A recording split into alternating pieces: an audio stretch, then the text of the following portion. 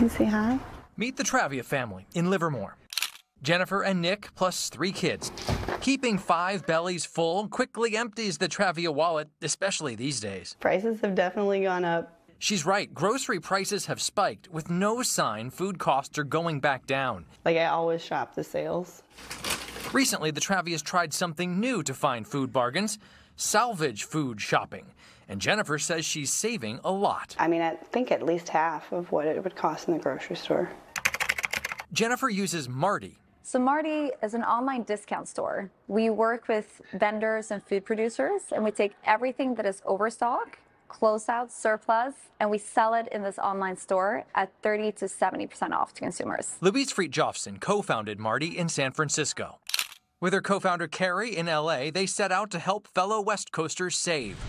2 years later, they've opened a new, centrally located Texas warehouse and are taking Martie nationwide.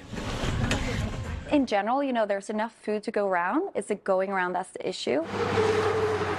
By trucks, trains, and planes, food crisscrosses our country, and a surprising amount of grub detours to a dead end, like a landfill. The numbers say are 30 to 40% of the food we grow and produce does not actually go to people, which is sad for humans, it's sad for the environment. Paul Schieffer is president of Amy's Kitchen in Santa Rosa. And this is a car race for waste. Paul invited me behind the scenes. Yes, hairnets and smocks were required. We take food safety very seriously. We watched while Amy's team of 600 We were making some Thai red curry today. cooked up thousands of meals. We start with organic ingredients. What's made here ships to supermarkets coast to coast.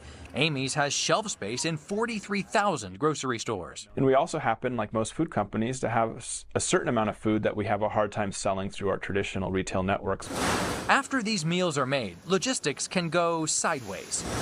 Issues like distribution delays, canceled orders, or printing kinks. Now the product is great food, but in the wrong label for what the market needs, and that's another example of the type of food we really want to make sure it gets to people and not gets isn't wasted. Enter Martie. It buys that food, advertises it online, then ships to your doorstep the non-perishables that food producers can't ship to stores. Think of its Texas warehouse as a 40,000 square foot grocery clearance rack. It's literally tons of salvage food that Louise insists is safe to eat. You will not find products on Martie that have passed their best before date. To find salvage food for cheap, there is a price to pay: your time. Shipping takes a few days, though it's free when you spend $50 or more. Another caveat, inventory shifts daily. Say your grocery list includes peanut butter or almond butter. We can't guarantee you that we have the same nut butter this week as next, but we can guarantee you that we have a nut butter and it's going to be 50% off. We fact-checked Martie's prices against identical items in local grocery stores. They did check out. However, some stuff was tougher to compare. We found some specialty and regional brands for sale on Martie from other parts of the country. That stuff's not sold locally. Some long-standing brick and mortar stores like grocery outlets specialize in food overstock too. Louise concedes those regional stores win on instant access.